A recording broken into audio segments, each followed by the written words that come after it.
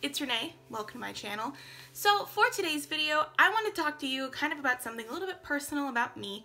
So a little while ago, I had someone ask if I had thin hair, and I said that yes, I do. And they were wondering if I could ever do something like a thin hair tutorial or like recommending products that I use for my thin hair. And I was like, that's a great idea. Why don't I do that? Like, I'm sure lots of people have thin hair, much like me. And I have thought about doing a tutorial, but I don't really do anything special to my hair, like fixing it wise. Like today I literally just straightened it and like that's it. Like I straightened it after putting a little bit of product in the top, and that was pretty much it. I don't do any like crazy tutorials. Sometimes I crimp it, sometimes I straighten it. That's just kind of my thing. But I would like to talk to you about a couple of products that I think would be really, really great and really, really life-changing for you if you have thin hair, especially on your scalp. And if you would like to hear about them, stay tuned and we'll get into it. Okay, so kind of one of the big things, like I said, that I talked about. So I have very thin hair. Pretty much my entire family does. My mom has thin hair, my dad has thin hair, and so I definitely get it from them. Also too, I have thin hair from years of straightening it. I used to straighten it to death. I never used to take care of it. And that was like kind of a big thing when I was growing up in middle school. Like the scene phase was so extra and so real. Also, people my age never took care of anything that they had. Like that was just the truth. And so I feel like a lot of times our hair was bad, our hair was fried, we dyed it, we didn't take care of it, we didn't do coconut oil treatments and stuff. That wasn't a thing really. Especially, I'm sure a lot of people too are like, yeah, no, I never did that until I got older, and then I realized my hair was getting crispy, and I'm like, yeah, me too, girl. That's kind of the main thing. So the thing about my hair, like I said, so it is quite thin, and I don't mind it super being thin on the bottom. It doesn't really grow that long anymore, but it goes to about, I'd say, like just to below my chest, or just above my chest, right here. I can't speak obviously for if you have thin or curly hair, just because I don't have curly hair. I have very straight hair with some waviness underneath, but primarily straight hair. So if you want a quick, immediate fix on kind of filling in your hair or making your hair look a little bit thicker. For me, it's kind of particularly obvious too, because I do have a widow's peak right there. Not a big one, just like a little one. But that part starts to get very thin very fast. Also too, I have some thinning in my scalp and right here and just all around here, and you're like, but you don't look like you do. And then you'll notice that my part is actually quite brown, and you're like, oh no, I didn't notice that, because usually my hair is up. Well, that honestly, my mom actually discovered this. I don't know if you've ever heard of it. It's called Gray Away. So this is in the shade light brown, and it's a perfect match for my hair. Like I said, so my mom discovered this because she does color her hair sometimes, and she found this because she has very thin hair, like I said, and so she would kind of like spray it in there to make her hair look darker, between like touches up of getting her hair done. And then she noticed, she was like, this actually makes my hair look a lot fuller, it makes my hair look a lot thicker, because it adds pigment kind of back to your scalp and kind of back to where your hair is. And so like I said, I have very, very thin hair. I have a lot of it missing from right here. And it's very frustrating, it's very annoying, it's very frustrating being like in your early 20s and you're like, I'm going bald, this is it for me. I've considered extensions, and that's a thing, but you can't really put extensions right here. Like you can, but it's like just not really a thing. At least for me, it's not. And so this stuff is honestly probably one of the best things that my mom has ever discovered. And like I said, so you can get this at Target, you can buy this on Amazon. She does subscribe and save on Amazon, so it's a little bit cheaper. Sometimes Target has cartwheels for it. This sprays out just like your typical aerosol kind of can, essentially, kind of like a hairspray with a little thing out there to kind of give you that more concentrated look. So basically what it does, all it is really is just like a pigmented hairspray. Not like a hairspray, but it's like a pigmented spray. And see, if you go too close, you can kind of get it in like that and it'll spread weirdly. But if you do it further away, you can kind of get this more natural spread of the color. And obviously that looks a lot better than that. And this is obviously the closest color to my hair. I think there's a darker brown and I think there's a black. I don't know if there's a lighter color. L'Oreal makes these too if you don't want to do Gray Away. I personally like this better because it doesn't smell bad like L'Oreal. The L'Oreal one smells awful and it's really, really dark. Like the lightest color is very dark. So if you have darker hair and this and the black aren't good, like aren't doing it for you, you could always try that as well. I just personally think that it smells bad. This stuff honestly has been a major game changer, especially to my self-esteem. It also, it's like kind of putting a product in your hair, and it gives you just a little bit more like bounce and volume. So my hair generally, especially my bangs after I get in the shower, I don't blow dry my hair because I like to minimize the amount of heat that I use on my hair, so I just let it like do its thing, and it gets flat, but it also kind of poofs up, and this kind of helps just fix that a little bit. It gives me a little bit more volume so my hair isn't completely flat, because I run it all the way down my part, and then I run it kind of on this side, because this is where most of the thinning is happening, even though technically I have the most hair on this side. But yeah, like I said, this stuff is so great. Not gonna make your hair look this way forever, but if you're going out with friends and you want your hair to look a little fuller, I personally think it has done wonders for my self-esteem, because like I said, it is a big thing to talk about. Like, it's more common for men to lose their hair, and like, it does suck for them, obviously, but no one really talks about women losing their hair. It's a very common thing. And women can't as easily get hair transplants. Like, it's just not a thing.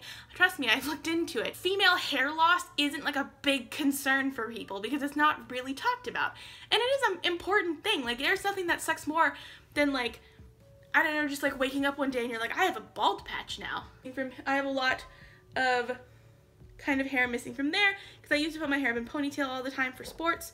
And so literally I can just kind of go like this. And it just kind of, and just kind of fluff it up like that. And it's a little bit fuller and it's a little bit thicker. And what you just do like kind of just to blend it out, I'll just kind of brush it, because I just do my hair like this. I'll just brush it, and you're pretty good to go. So like I said, so just don't get too close if you decide to use it. Use it from further away and it'll just look a lot better. It'll look a lot more natural.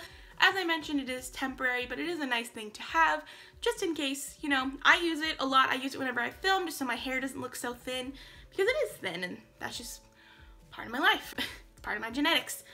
But yeah, definitely what you're gonna do, like, especially if you're worried about it, you can always kind of blend it in with a hairbrush. I've noticed that, like, even if I get too close, because sometimes right here, I can accidentally get too close because I'm trying to get it to be, like, more in tune with how, like, my hair looks, and so I have to go in and clean up afterwards.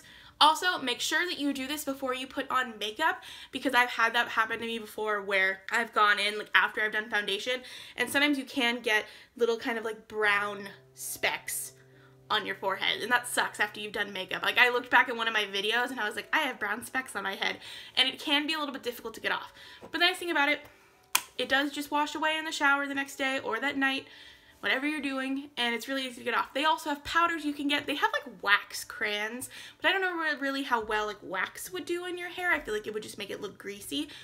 And yeah, this is just really, really, really nice for that. Another thing I kind of want to talk about, so if you have thinner hair like me, so I have thin hair, but I also have an oily scalp, and that can make my hair look thinner, which sucks. And so I've always been afraid to kind of put oil into it, or kind of put like additional like hydrating treatments into it, because I don't want it to look more oily than it needs to. This is missing the cap, because I honestly don't know where the cap is. But yeah, this is the Catatonic Hydration Interlink. So this is a shine infusion, and I spray it before I straighten my hair, which I'll also, the straightener is in the bathroom, but I'll post a picture of what it looks like, because it works so well for if you want more of like smooth, shiny hair. But this stuff's great. Yeah, it's a hair shine spray, and it just kind of helps your hair stay like hydrated looking, and it keeps it like shiny looking. So a big thing that it even like is like an oil kind of.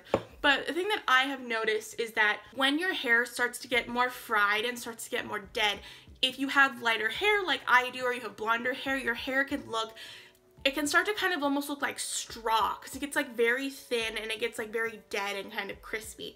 And then I feel like then your hair looks thinner than it already was. If you use something like this, at least that I've been using, obviously I'm not a hair care expert. I could be totally way off on this. Obviously do your own research. I'm just providing my own explanation for what I use. I use this, I'll spray it in my hair, but it's also great too because it is an additional heat protectant, so you can use it before you put any heat on your hair. It helps with frizz, it helps with split ends, and it just makes your hair look a lot more vibrant and healthy. And also too, I think that people forget about this because I didn't know this when I was younger. It's important to kind of regularly replace your kind of hair tools, I guess is just the best way to say it. And so basically like what I did, we had a straightener literally for forever, and then we finally got a new one like 6 or 8 months ago. and it's made a world of difference for my hair because my hair isn't getting fried. The straightener isn't old. It's just like a Conair one. I'll use that to straighten my hair, and I feel like my hair just looks a lot more healthy, and it just looks a lot better because the heat just makes it look a lot shinier and a lot prettier in my opinion. Because before, sometimes I felt like my hair would get really crispy really fast and it would just dry the ends. Whereas lately, I have noticed that my hair looks a lot shinier. Also, another important thing too, basically, honestly, what I'll do at night, I'll always go and like cut off my split ends. I don't trim my hair. Sometimes I will, but you know, it's whatever. But if I'm like around, sometimes I'll literally just be like, okay, split end, split end, split end, split end. And you know, that can always help with the length of your hair. It helps with, and you don't have to worry about constantly like your hair frizzing out or getting like really dead looking because of your crispy ends that you have fried now too much. And so I think that that's super important to do if that's something that you're interested in, or just get regular trims. I really need to go in for a trim. I haven't gone in for one in a while. Obviously, another important thing to do if you have thinner hair, don't be afraid to deep condition your hair. Like I said, I have a very oily scalp, but I didn't learn really that I should deep condition it because I always thought that that would make it more oily. And I've noticed that at least if I deep condition it like twice a week, if I do it too often, then it does get more oily. But I do deep condition it at least once or twice a week. Sometimes I'll do 3 weeks if I straightened it or I fixed it a lot more. And I've noticed that that really does kind of help the top part of my hair look a lot more healthy, and I feel like it looks a lot more vibrant and everything. I'll just use kind of like, I use that like organics, and there's like it's like a biotin and collagen one, and I just feel like it does help a little bit, but it's just good to always like fully deep condition all the way down your head, and it's just like super important to do that.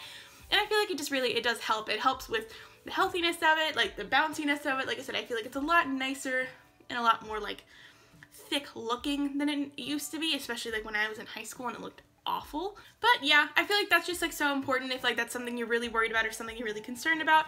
Like I said, this stuff is great. Like, so you can get hair powders, you can get any other type. This is just really nice because it's about $8 a bottle.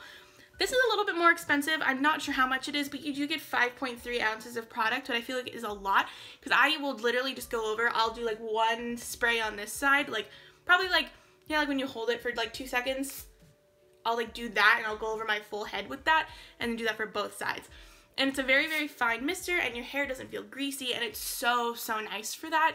I fully recommend checking this out. It has like that very like coconut oil smell, so maybe you could just put like a light thing of coconut oil in your hair if you wanted to, but I feel like this kind of gives you that controlled amount of oil, whereas if you just put a straight up oil in your hair, I feel like it could get really greasy really fast.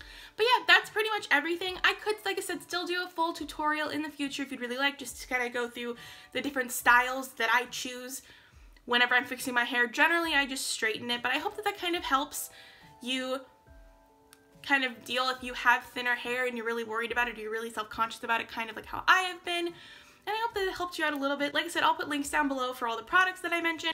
But yeah, I hope you enjoyed this video. If you did, leave a like down below, comment, and subscribe. It'd be great to have you here. Again, my name's Renee. Thanks for watching. Bye.